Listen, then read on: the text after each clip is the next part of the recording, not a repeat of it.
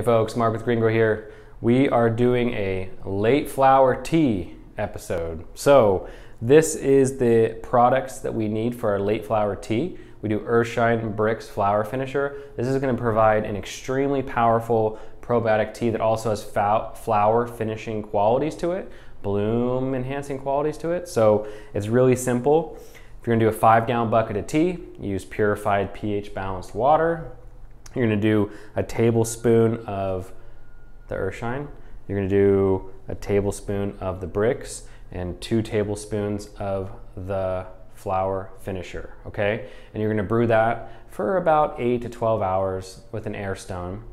And you're going to make sure to kind of sift, because this is not soluble, of course. These two basically are, but this is not soluble. So you're going to want to sift that, or you can put it into a tea bag before it goes in. And then that tea, you can use it full strength, or if you want to do it half strength, just cut it with purified water.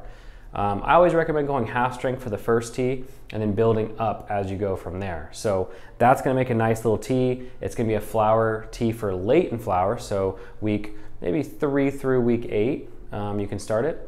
You can go all the way through. There's nothing in this that needs to be rinsed out of the cannabis or anything, so there's no cleansing period if you want. It's going to be nice light tea that's going to provide all of the flower finishing benefits that you're looking for. So if you have questions, DM us. If you have a much bigger tank and you want the instructions on how to brew that, we'll answer that question for you as well. Thanks, guys.